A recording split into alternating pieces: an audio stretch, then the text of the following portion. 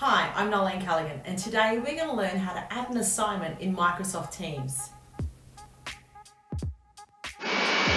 So to begin today, I do recommend that you are in the Microsoft Teams app. You can access Microsoft Teams through the browser, and the most fantastic thing about this is that Microsoft Teams can be accessed on any device, whether it be a Windows 10 device, an Apple device, or an iPad, even a Chromebook through the browser.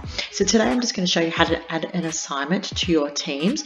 Most important, you need to make sure that you've set up your team as a classroom. So once you've set your class up, your team up, if you want to create a team, you need to make sure that it is a class. The assignment feature does not work on the other teams.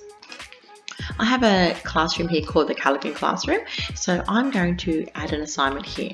So to do that, all you need to do is go to Assignments, which is up here on the top, and you click on Create. So we can create our first assignment here. So we're going to create an assignment, and the great thing about this is once you've created your template, you can actually duplicate that for further classes. So we're going to call this Assignment Task 1.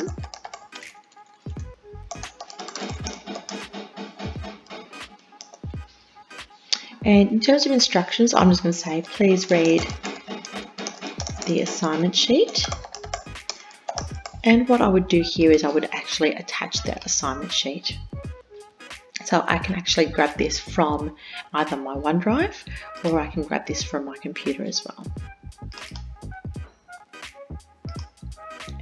And just for today, I might just grab a file out of here.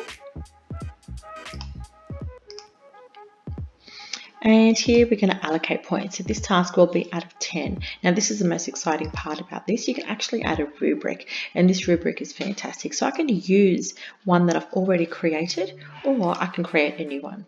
So I'm just going to call this Marking Criteria Task 1. And here is where I can add my points. So here could be on, for instance, presentation. And I would add the criteria here. So I'm just going to write excellent, and I'm going to change these to scores.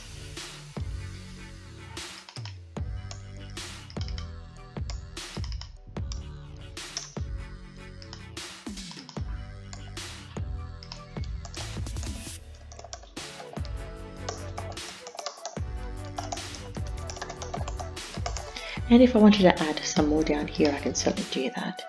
I could insert something such as vocab.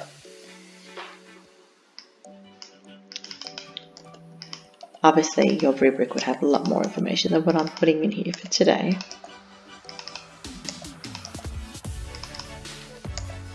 And once you're done, I would click on Attach. So the students can see that marking rubric. The fantastic thing is that once all students open their assignment and you've marked it, they can actually see how you've marked against it. We're going to allocate that to all of the students. So if you want to personalize your assignments, you can. Now this is the really important part here. This assigns the students in the future. Always edit this and add this to students who do join your class late, because it is difficult to assign them the assignment afterwards. Set a due date. So we're going to set this for the end of the month, and post. This will be posted to the general comments. So once we assign that, all of the students in my class will be able to receive this assignment, and they'll be able to see it, which is located there. So the students too will click on assignments, click on here, they will be able to get their task. The student here, they'll be able to see their task, see the marking criteria, and complete it. And once the students see that in their own view, they will have a submit button, and they will be able to hand that in. And that is how you use an assignment on Teams. Very, very simple.